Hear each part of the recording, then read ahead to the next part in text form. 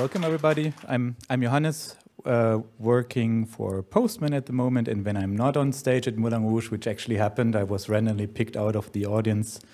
I'm spending most of my time with developer platforms. So first with SourceForge. Hands up if you still remember SourceForge. Everybody does. Cool. Then Garrett, then most of my time GitHub, and nowadays Postman, the GitHub for APIs. And during that time, I was privileged to work with many different companies on collecting feedback on how to do inner source and open source. This is by no means any sales pitch, so don't be afraid, right? It's not about those unicorns and rainbows. It's really about open source comments. Inner source comments, actually, and I still struggle a bit. Well, what is inner source about? Well, it's basically applying the practices of open source for commercial software development. And why would you actually want to do that? Well, I don't have to preach to the choir, right? If I have to convince you about the benefits of open source, then it would be like telling you why water is liquid.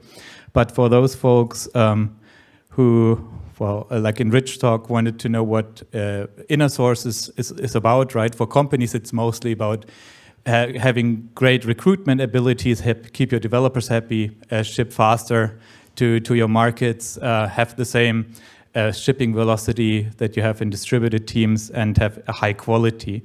And the question is, how can you achieve that as in an inner source project? The idea is to be as transparent as possible, find all of your code or APIs immediately, have also access to the issue trackers and find out where the roadmap is going, be able to collaborate and also accept contributions outside of your ordinary team, right? Including that with a CI and CD processes, so that when you get a contribution, you already know it already satisfies a certain quality criteria before you actually have to spend time investing into a human code review. The question now is there any difference when it comes to APIs and those inner source practices as opposed to code? Because most of those challenges or findings also of inner source comments are specifically about source code. And during those workshops, we figured out there's quite some differences, not too many, but one is about discoverability of APIs, like searching for them. Searching open API specification, for instance, is no fun. It's typically lots of YAML code, and also if there's any changes you want to propose, it's difficult to find out what has actually changed. Like if you added some security protocol to it, it can easily be 2,000 lines of changes in your API specification. Nobody wants to review that. Everybody wants just to know whether this is breaking backward compatibility. Backward compatibility is really important for APIs.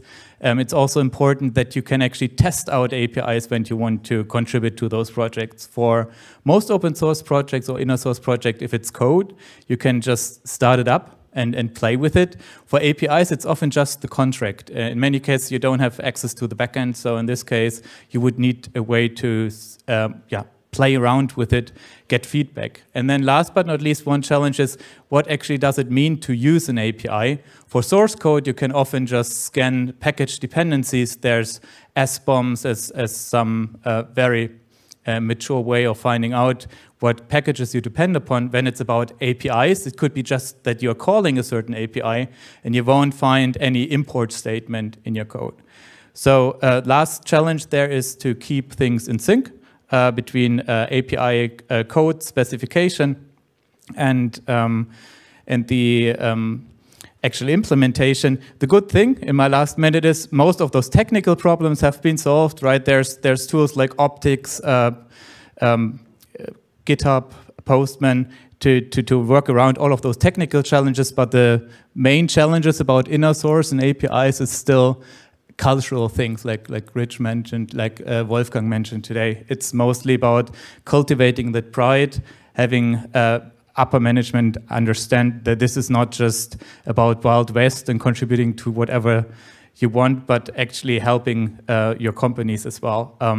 It's a broad topic. What's in for you? I hope that during the gathering, afterwards, the get-together, we can talk about the API specific, and thanks for your time.